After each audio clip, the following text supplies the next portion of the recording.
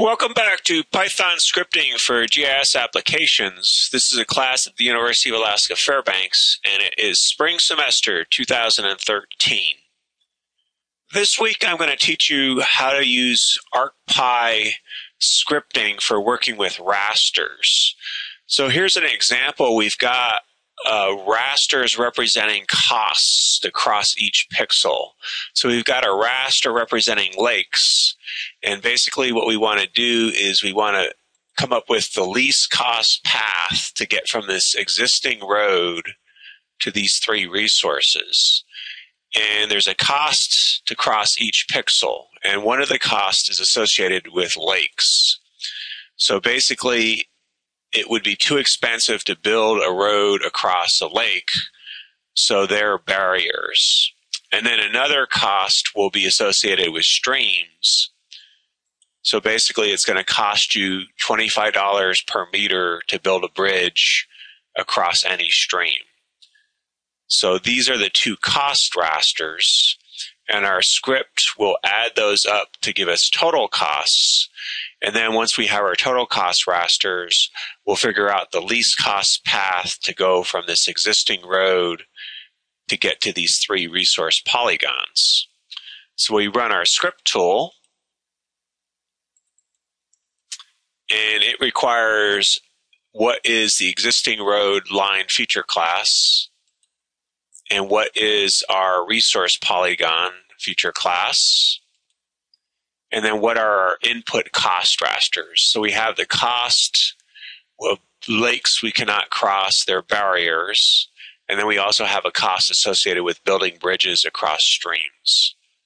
And then we'll come in our Python script, we'll calculate the least cost line from the existing road to get to those resources given these input cost rasters. So we run our script tool, and it took 12 seconds to execute that Python script by doing some raster processing.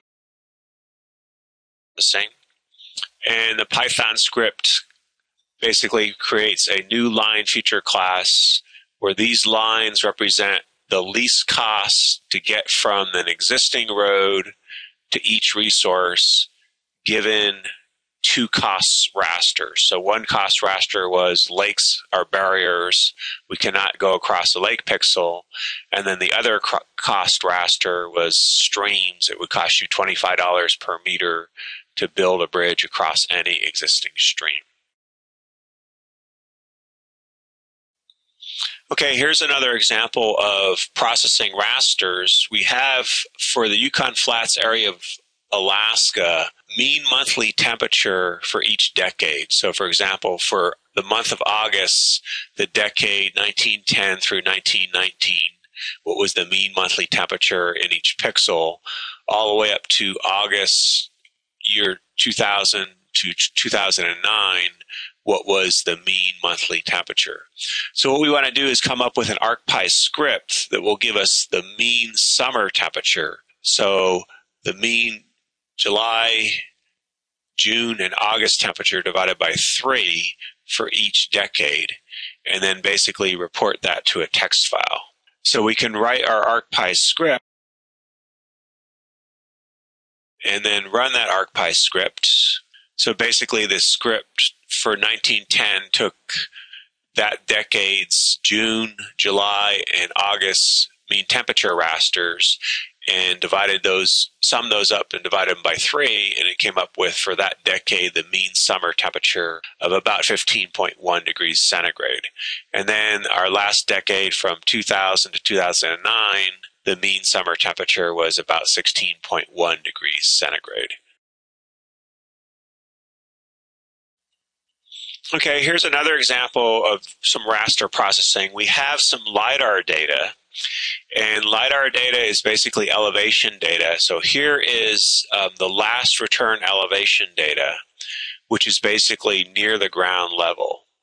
And here's the first return LiDAR data, which is near the top of the canopy for every pixel. So basically, if we take the first return minus the last return, that would give us the elevation of the canopy for each pixel. And from that, we could come up with what pixels are above some canopy threshold. So we have our script tool. So basically, this script tool has input the first return LiDAR elevation raster. So that's as a feature layer, so we could either browse to a folder or we could use the drop down and grab it from the table of contents. And then the same thing, input the last return LiDAR elevation raster. And then we've got what's the threshold value for tall trees in meters. So this is a long integer parameter, and it's filtered with a range filter. So the minimum value a user could enter would be 1, and the maximum value a user could enter would be 34. And when we initially started this, it had a default value of 33. So I'll use the default value of 33 meters, which is a pretty tall pixel for Alaska.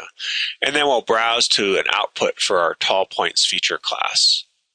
So we'll put this in a folder called LiDAR, and we'll call this tall trees. And then we just run our script tool. And the Python script extracts points where the pixel was at least above that threshold of 33 meters.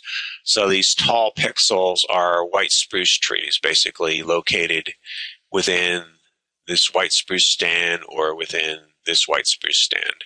There are no tall pixels here in this black spruce woodland area.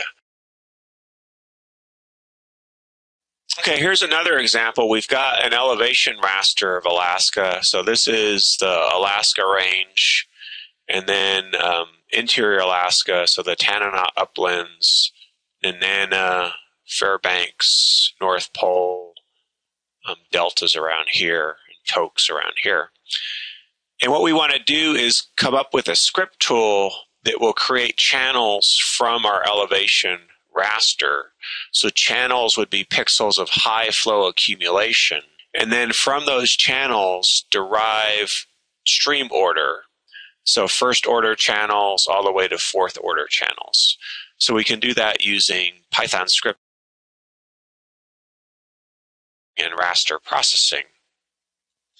So once again, we have a long integer parameter, which is what's the minimum flow accumulation that we're going to use as a threshold for a channel. So the default would be 1,000 pixels flow into a pixel that we're going to consider a channel. And you could change this. You can make it as small as 100 pixels or as large as 5,000 pixels. And then we need the input elevation, and it's filtered so it will only display rasters. And then the output stream order feature class. So we could browse to a folder and basically put that new line feature class in a folder. So I'll call this stream order. So that will be a line feature class. And then we have a parameter that's a string parameter, and we have a choice. There's two methods for stream order. So we could use the Shreve method or the default method, which is a Strahler method. So that's also new this week, is choices with string parameters. And then OK, and that will run our Python script. So the output from our Python script is a line feature class, and basically we have symbolized the first order streams are symbolized as dashed lines, and then whenever two first order streams come together, that creates a second order stream. And then wherever two second order streams together, that creates a third order stream. And then wherever two third order streams could come together, that's what's called a fourth order stream. Okay, so that's what we're going to be working on this week, is processing rasters using arcpy spatial analyst module.